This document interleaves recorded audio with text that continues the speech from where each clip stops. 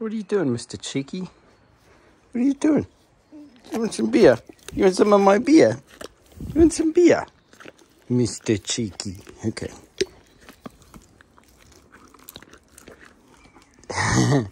You don't like Kronbacher? Nah?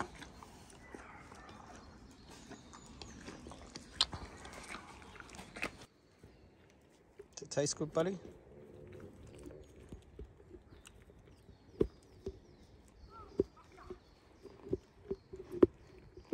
That's my shoe.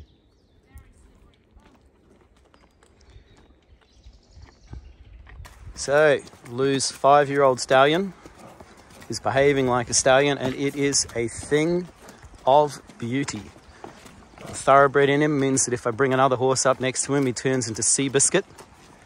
It's not the thoroughbred, it's just he's decided also we haven't done much training on it. Full of grass. It's quite exciting to ride though. So this is what happens when you let Marengo go.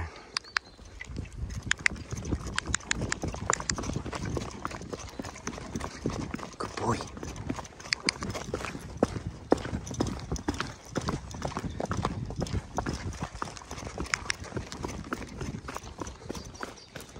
There's your buddy. There's your buddy. There's your buddy. There's your little dog friend. Hello, little dog. Good boy, Marengo. Ooh, ha, ha. Good boy. Alright, so we just got back. And I'll just quickly show you the setup that we're using this year. So obviously, this is Mr. Marengo, aka the big grey dickhead. So we have our mohair breastplates. We've found that mohair just works better than anything else. We have our twin mohair girths, and we find that they just work better than anything else. We have never, ever had a single girth issue. Mr. Marengo chews everything. Never had a girth issue with the mohair girths. So the saddles, they're our carbon fibre long rider saddles. I'll just hold these. I'll just show you how we get them off the horse. I then have a sheepskin, which I can have either up or down. You can see how it's really right up in the channel of the saddle. Underneath that, I have a double layer deer skin, and when it comes off the horse, you can have a look at that. It's an absolutely superb contact, but most importantly, the deer skin is just so slick. There's absolutely no friction whatsoever, just as you get with the sheepskin. We've gone away from traditional pads for a few reasons. Natural fibres are best. With the sheepskin down, it keeps the horse nice and cool. With the sheepskin up the other way, it'll keep the horse warm. So that's a bit of a difference for summer and winter. So I'll just grab my saddle and just drag that through underneath the horse. We do all of this kind of shit. I know people think it's idiotic, but that's why we have quiet horses. Okay, so much like a Western pad, we have sheepskin here. One of the reasons we have sheepskin here is because you can ride in just the saddle. You don't need to ride in just the saddle, but a good way to check saddle fit is to just ride in the saddle. Now, you can see I've got just a little neoprene shim in there. We can adjust that, because that's what I know Marengo very well. That's where his muscles grow. So as his muscles grow, which will grow just here, that shim will come out, and yeah, he'll be away.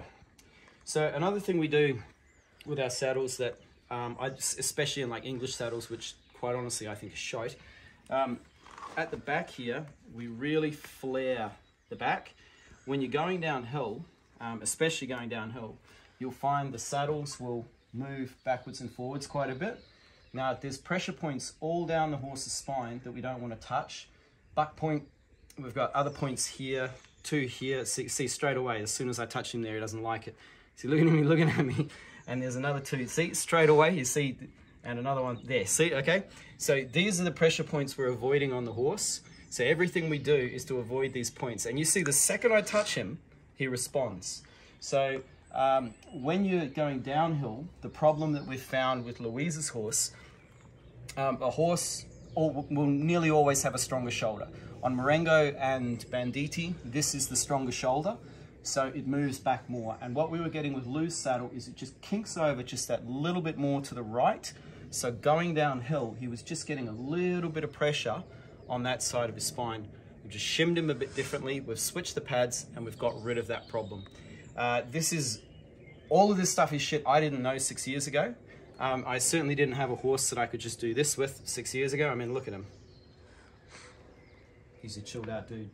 But this is the kind of stuff that if you want to have a talk with us, if you want to become a long rider, have a yarn with us. We've come a long way to get to this point.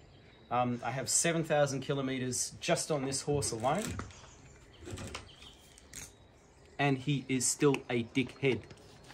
Aren't you, mister? So, yeah. This is why we built these saddles. They're really light, they work. We just had a great ride. Marengo's just stepping all over his tack. And yeah, we do things very differently than most people. I mean, all this crap, you know, yeah, it's the kind of stuff you need to do as a long rider. Just develop that bond, develop that trust, develop that love. And I can't stress enough, get gear that fits. Oh boy. There we go. Anyway, I hope everyone in internet land is having a great day. I'm going to enjoy yet another schnapps. This stuff, what's this called, Lou? The one with the flowers. Bloodwood. So good, 50% alcohol. It's laughing at me. Have a great day, everyone. They are very, very, very happy horses. It's hard to believe really how far we've come in 6 years. Oh, sorry, 4 years for us, 6 years for me. But you've got like, shit, you've got way more years on me when it comes to actual horsemanship.